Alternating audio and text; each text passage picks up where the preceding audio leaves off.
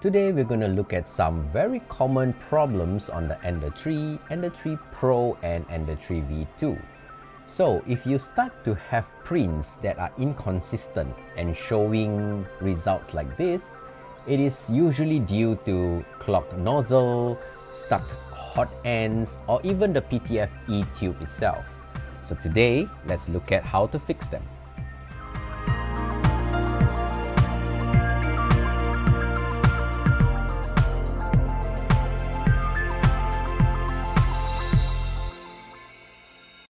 I've been stocking up tons of this PTFE tube, this pneumatic coupling for the hot end and extruder, and also nozzles.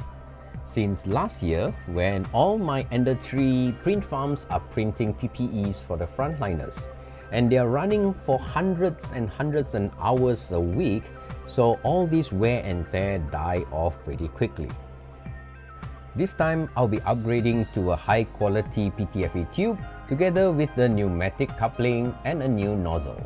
Let me show you the best way to do it. So first of all, of course, we need to heat up the hot end, and just the hot end alone should be good enough. Let's fast forward the heating process, and while it's heating up, you can actually just remove the silicone protective cover.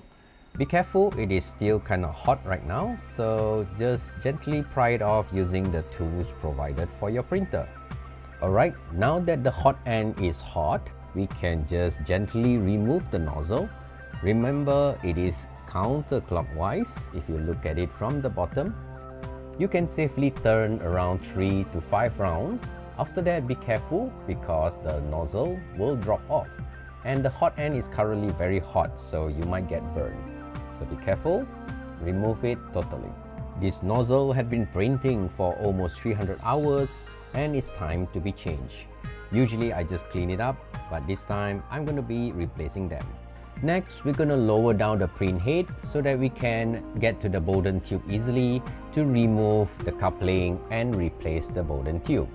We will start by removing the clips that are holding on to the pneumatic coupler, a bigger one for the hot end and a smaller one for the extruder end. After that's removed, I try to push down the pneumatic coupling to remove the PTFE tube, but for this one, because it's already old and seized up, it can't be removed. So what I'm going to do is just to cut away the cable ties, and we'll remove the entire pneumatic coupling itself because we are going to replace the whole set anyway. I tried to remove the pneumatic coupling from the hot end first. Well, it's good that we keep it hot when we remove it because the filament might be stuck inside. So if it's hot, it will be all soft and easy to remove it.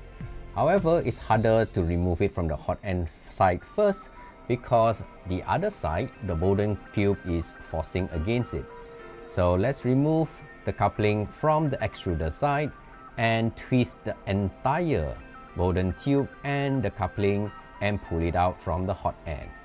Oh, you can see that this one is kind of dirty and gunky and all the stuff been stuck there for ages, right? So that's the reason why sometimes the prints are not nice at all. And yes, you see the pneumatic coupling is all jammed up.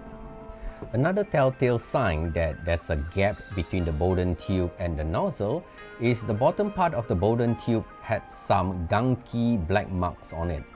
And confirmed by looking into the hot end, you'll see that there are some gunks stuck on the side of the hot end. So we're going to clean it out. I have a little tip for that. Just use the old PTFE tube, cut it at a 45-degree angle so that you have a sharp end, and insert it right into the hot end. Just double confirm and make sure that it's still hot, and just wiggle it up and down, and it will help to remove and push the gunk out of the hot end. You can see here, there are some gunk stuck here. You can repeat it a few times until you are satisfied. You can always clean up the PTFE tube using some cloth and try it again.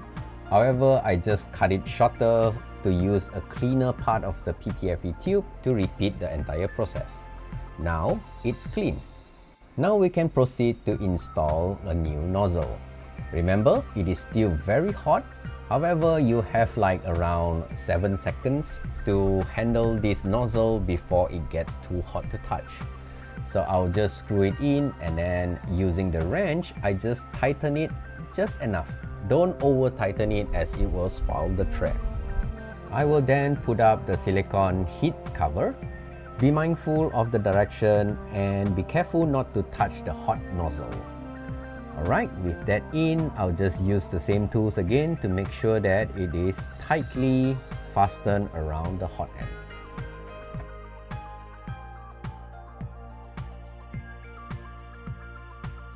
Next, let's lower down the print head to install the new PTFE tube and the couplings. The famous question that I always get asked is, how would we know which is the right length? So I'm going to show you a little tip. So first of all, push the print head to the far end. Insert one side of the PTFE tube all the way into the hot end, and the other side hold it on the extruder. Make sure that you have around 4 inches on top of the hot end that is straight before you curve it around towards the extruder. And by doing that, you have the exact length. Move the print head around to make sure that the PTFE tube is not entangled or is bending too much. Usually in a pack of a Capricorn PTFE tube, you have enough for 2 printers. Next, we're going to cut it. Well, some of the Capricorn PTFE tube sets comes with a cutter, but I'm just going to use this snipper. However, I need to make sure that it's totally squared before I make the cut. And once it's cut, usually the tube is a little bit compressed.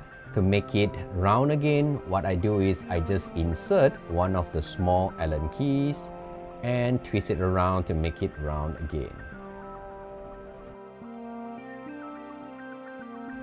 For the hot end, we must make sure that the tube is all the way down and it touches the nozzle. And usually I'll make a marking to make sure that when I do it with the pneumatic coupling, I will get the same length as well. So just hand screw the pneumatic coupling all the way down, and then I will unwind it back 1 turn. This is to make sure that later on, after inserting the PTFE tube, I can then fasten it to make sure that the PTFE tube is snug tightly towards the nozzle. So I'll push the PTFE tube down, double check it with the marking that I had, and since it's all the way in, we will proceed with tightening it using the wrench. Now don't over tighten it because it is hot and we can easily damage the thread. So once it's in, just fasten it using the blue clip that was provided with the ender tree. The extruder end is fairly easy. We just insert the smaller pneumatic coupler and fasten it using hand. And after you're done, just push the PTFE tube all the way in and then clip it tight using the blue clip. Remember to lift up the pneumatic coupling holder before inserting the blue clip. To tidy up the Bowden tube and the cables, we are going to put cable ties. However, at this point, I make sure that I lightly tie up the cable tie first and make sure that the Bowden tube can move freely together with the print head. And I'll make final adjustments to it. Once I make sure that the PTFE tube is not bent or snagged, I will then tighten the cable ties and cut the ends away. Finally, just insert the filament. When you push it through, make sure that it's not having any resistance and push it all the way through till you get to the nozzle, and the filament should be extruded smoothly. The nozzle is extruding it straight and nice, and there's no stringing. So, job's done. That's how I clear up the hot end and change nozzle and upgrade PTFE tube. Now, the printer is back into working mode. Hope you enjoyed this video. Please like and share and subscribe to my channel. And do comment below to help me improve in my future videos. Well, see you next time. Bye-bye.